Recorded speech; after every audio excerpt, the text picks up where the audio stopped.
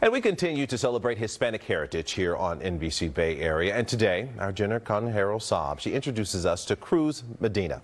Now, not too long ago, he also signed his first professional soccer contract. Now, he couldn't go through with that deal without two things: a ride from and permission from his mom and dad. Cruz Medina got a lot of rides to the Marina Green as a young boy. The same is true for when he signed that first big professional contract, because he simply wasn't old enough. He was only 15 when he signed it back in June, but the Bay Area and the soccer world are keeping tabs on this rising star. I think if you're old enough, or if you're good enough, you're old enough. Which for Cruz Medina means he is a 16-year-old professional soccer player and the third youngest homegrown player ever to sign a contract with the San Jose Earthquakes. Everything that I've wished upon myself, upon my family, it's happened, and I can't thank anyone more than my family and God. I mean, it's a blessing, and it's amazing. It's not only a pinch me reality for Cruz, but it's one for his family as well. The word amazing has been in my vocabulary a lot in the last few months, you know, just because every experience that I'm having is so amazing, the people I'm around. But early on, Antonio already knew there was something different about his son. As soon as he started walking, honestly, like, I know it sounds kind of like, I guess, the story that everybody wants to tell, but I'm being honest. Like, I used to sit down in my living room and sit down on the floor, and he would just kick the balls at me on the couch. Soon after, Cruz was kicking those balls and making goals,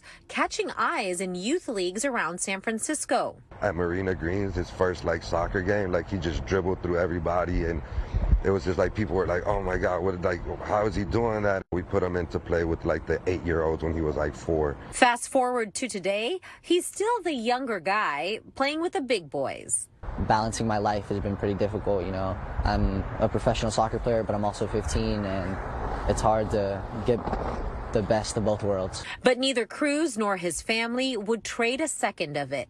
In June, Cruz signed his first professional contract with the Earthquakes. He's also traveling with the U.S. men's national team as a proud son of the Bay and a proud Mexican-American. I think the certain style I play, of soccer, I think it came from heritage of my Mexican heritage. I mean, growing up, I've always watched my dad or my brother, and they play certain styles that I think in Mexico is the style they play. So I mean, it's basically all of the way I play. I've worked with so many kids, and for my kid to now be blessed with this talent and to be able to have it, I think it's a blessing for me, and I'm just soaking it all in.